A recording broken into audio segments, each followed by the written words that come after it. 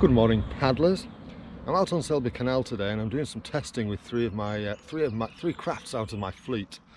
And I thought while I'm here, I'll also do an embarking and disembarking video and show you how I get in and out from the bank, because the three boats are very different.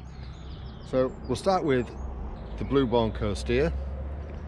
Let's do this.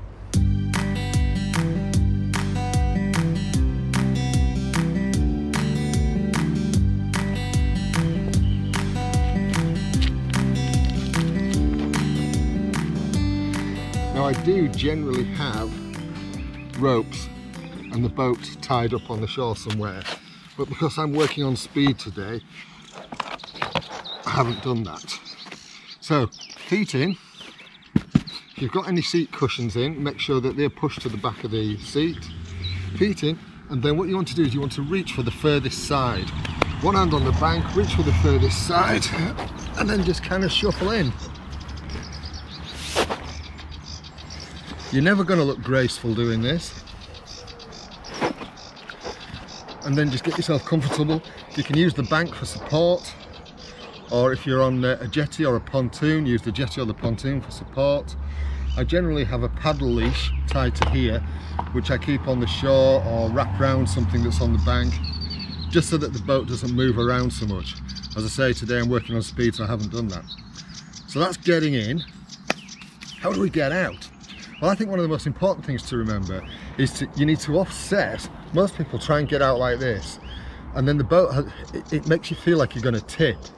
What you kind of need to do is offset that. So what I do is I put one leg on the far side of the craft, both hands on the bank, and then just lift myself out.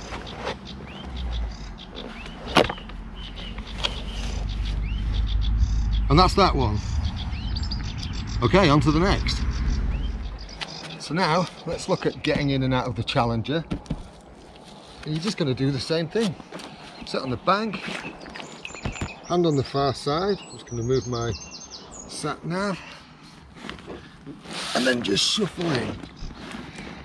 As I say, never going to look graceful. Then once you're in, just get your legs in, get them how you want, etc. I've got a higher cushion in this one today. I'm just testing it out. Getting out, same principle, hand on the side, one leg, the leg furthest away from the bank at the furthest side of the boat. Oops, sorry mate. A bit of an interlude there. And then same, just lift yourself out and onto the bank. So with this drop stitch model, we're going to do exactly the same thing again.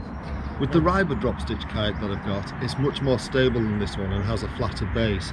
This one has a slightly beveled base, so it is just that little bit more rocky on the water. But nevertheless, it's just the same.